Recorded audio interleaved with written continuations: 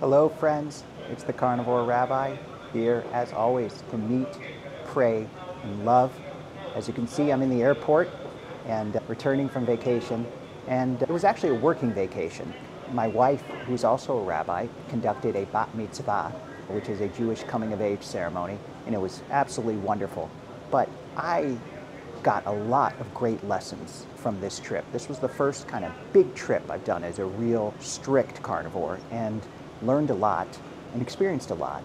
So the first thing that I think is quite important as a carnivore, especially if you're traveling with other people and there's some public events and so forth, is be totally open about the carnivore diet. Now, this comes with time. I've been doing this for several years now, although this is the first big trip with a lot of other people. Be totally open. And that makes conversation easier. It makes things less awkward, and people just get used to it. Now, there was one vegetarian on the trip, so that was a little awkward, but unless they're moral virtue signaling all the time, you can laugh about it and get along fine. So that was one thing, and it really worked well. People were accommodating, people understood when I didn't have any of the desserts or the mango drinks, and it was totally fine. And it actually felt great, felt more disciplined, and I think people sometimes have a kind of secret admiration for people who can do really disciplined things that they feel they can't. Now, I think all people are capable of it, but some people feel they can't. Be open, be clear. Second thing is enjoy the meals that work. Now, really interestingly, we had one steak meal. It was sirloin, I believe. No, it was ribs because there were bones in it, and it was okay. The steak was okay, but I learned something. To me, steak is like pizza. It's always good. Some are better than others, but it always tastes fine. But the steak was very lean, leaner than probably I've ever had. And I asked why, and somebody who had taken a tour of a farm said that farms in this place are often, they call the cows Ozembic cows. That's the new nickname, because they are very lean. Now, why are they so lean? Because it's very hot. And the way the cows protect themselves in the heat is they just don't consume as much, or they sweat it out. I don't know the science here, but the cows, and I noticed this driving, the cows were exceptionally lean.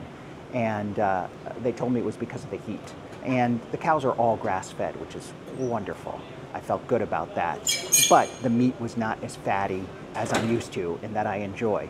And then the problem was they just had margarine. They didn't have real butter at this meal, so I lost out on the fat, but that's okay. That's the third point. You gotta be flexible. You gotta be flexible. You can't be, I'm pretty strict carnivore.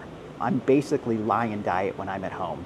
But here, they had some incredibly fresh fish. So I had a little fish, not a lot, and there was some sauce with it, and I tried to minimize the sauce. But I had some fresh fish, and it was delicious. I hadn't lost my taste for fish. I had a little chicken. Again, I don't typically eat chicken. I had a couple of cold cuts. Again, not something I usually do.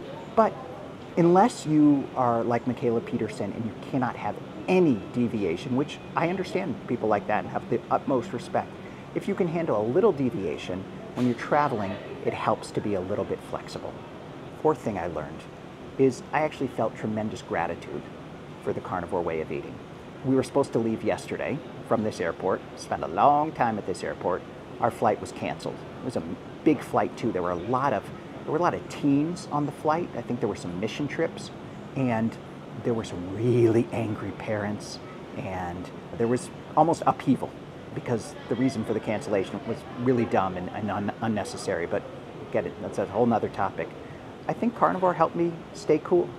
It was really, I've had this happen before, and I would usually get very tense, very angry. My wife got a little angry. We got the kids and the dog at home and so forth. But I think one of the beautiful things about carnivore is you get this carnivore calm, a calm, peaceful state of mind, and you deal with reality as it comes.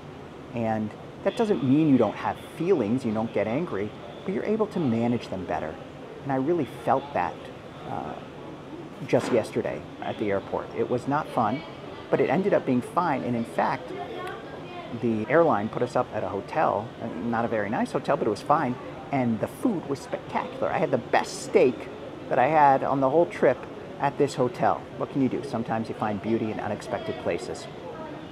Fifth thing and this is just personal, is just have a little chuckle at all the distractions and unhealthy foods around. At the airport, they had a whole booth about the wonderful blue zones of life. And I went into the shop. They're selling merchandise. It's become a huge brand, this blue zones. And one of the lessons in the blue zones is slant plant. You should be eating lots of plant foods. And I thought to myself, how can people be giving this advice and how can people believe it? And it's all slick marketing. And I am grateful that we have found this way of eating, which truly brings joy and simplicity and health. And I felt that on this trip, and I hope each of you feels it as well. See you next time.